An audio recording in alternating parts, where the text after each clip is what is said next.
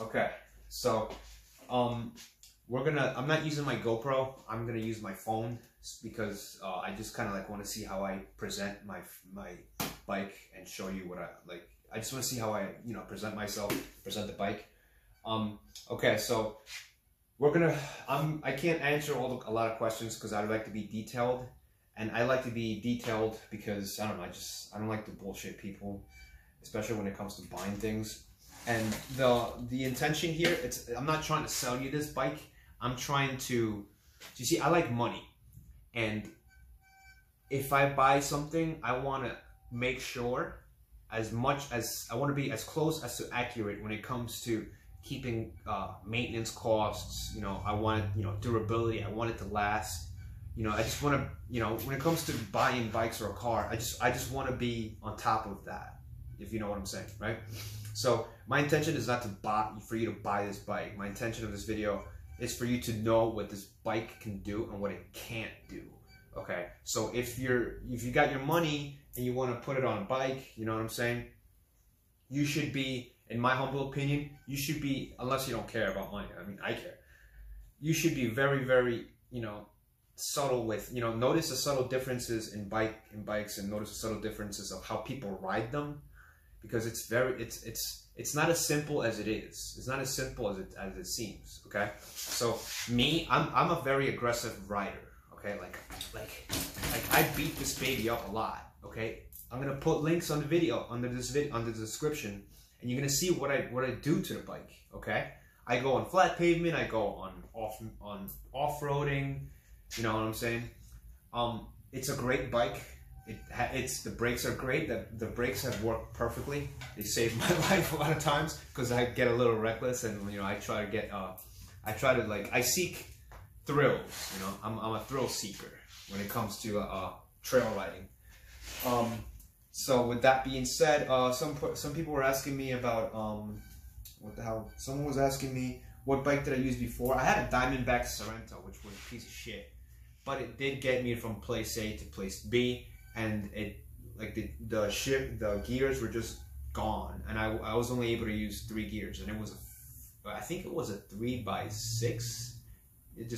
But it was durable, and I should have not used that bike when I was trail riding back in New York. I shouldn't have done that and I noticed that from riding this bike. Okay, because this bike is more for trail riding. Okay, that bike, the Diamondback Sorento, had like the front suspension was like, I think, what, 60 millimeters. I mean, I don't think it was a bike for that. You know what I'm saying? However, I still took the bike out there to the trails, and I don't think it was a good idea. I'm glad I didn't get hurt. You know what I'm saying? But I'm glad I don't have that bike. It was durable though. With this bike, what I can tell you, someone was asking me, yo, is the front suspension, is it bad? Like, well, what is bad to you? I don't like, is it bad? From my experience, no, I think it's great. I think if you know how to use the suspension when you're going on hills or like rooty hills where there's so many roots and stuff like that, you're gonna be standing on the bike, right? Or you're gonna be leaning back a little bit, right? You're gonna be leaning back a little bit and let the 100 millimeters of travel in this fork to take the hit for you. That way your shoulders don't take a hit. I remember I was hit by a car in 2015. Not in my Diamondback Sorento. I was hit by I think I was using another bike, but the car T-boned me, and it hit me, and I went on the hood, and then I rolled out. I rolled back over the bike, and I ended up having like a small tear in my right shoulder. So riding with the Diamondback Sorento, like, it was like, I can notice that, oh my god, after a while my shoulders my right shoulder especially was hurting a lot. However, with this bike, it's more, this is made, in my humble opinion, it says on this fork right here, it says caution or something, not for off-roading. I don't even know who wrote that, because I've been using it on off-roading and in hills and all that kind of shit, and it's great. I mean, the fork does take the beating. It takes a beating for, and I like it. I think it's great. I think it's great. But it's also probably most likely because I'm light. I only weigh about 139 pounds. So you have to be aware of that. Okay, if you're a little bit more on the heavy side, I don't think it's, and if you're a little bit more of a on the heavy side and you want to you're a thrill seeker, you want to go freaking crazy, like freaking, you know, go on really crazy hills and all that stuff, I don't think this is a good bike for that. Unless you're like skilled. Skill also is a contributing component to riding a bike, a mountain bike. Okay, that's, you know, you have to be skillful. You have to know where to shift your weight and all that stuff. You know, someone asked me, is it good on pavement? It's great. It's great on pavement. I mean, I take this bike to my job. Well, now that we're all closed, but we're gonna be opening soon. I would ride this bike 9.5 miles to my job, and then I would ride 9.5 miles back. So that's a total of 20 miles. And I would do that like maybe twice a week or 3 times. Most 3 times. So, I mean, it's great for the pavement.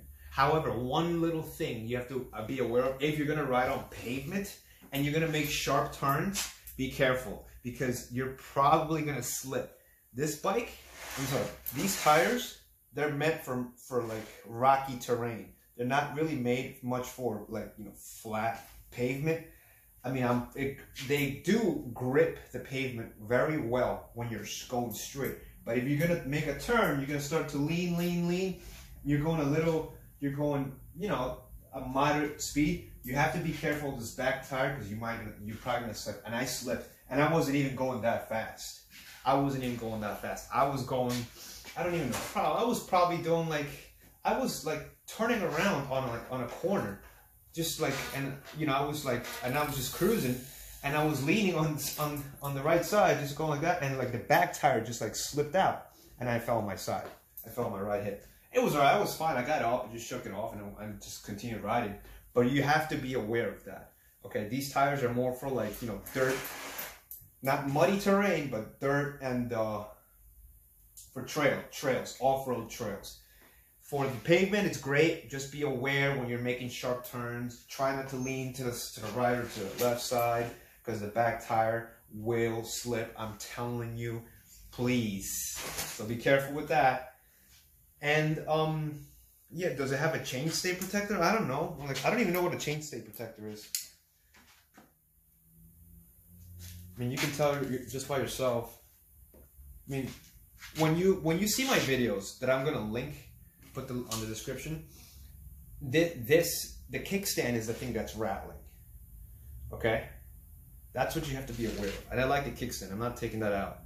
So please watch the videos, because I can't just be talking to you about the bike. You have to watch the videos of how I'm using this bike. You know, how I'm, you know, shifting the gears, using the brakes. You know what I'm saying? Just like taking, you know, giving it a beating when I take it on trails and stuff like that. You have to look at it, see for yourself, you know, and then make an assessment of what you want to do. You know what I'm saying? So far, pretty much, it's with this bike. I don't think it's a good bike for like at really advanced trails with like jumps. No, don't even bother with that. Don't do that. However, it can take a beating, and it can take a challenging trail if you're very skilled, and if you've ridden the trail before and you know what's coming next, and you know how to brake, brake, and then shift your weight, and you know what to do. But just be aware if you really want to buy this bike. It's great for commuting, great for everything. It's a great mountain biking, off-road trail riding bike. It's a great way to start. Just be aware, if you're gonna start and you're gonna start freaking, you want to go a little crazy, be aware and be conscious of that decision, because you can fuck yourself up. Okay, be careful. Okay, so anyways, watch the videos. You have to watch the videos so you can see for yourself. Okay, if you have any questions, you leave them under the description, and then I'll try to answer as detailed as possible. All right, see you guys later. Oh yeah, don't forget to follow me on Instagram at FlexiLexi8454. I'm gonna leave that Instagram name in the description below. Yeah, I got more bike riding videos there too, a lot of highlights and stuff like that. So make sure you follow there. Okay.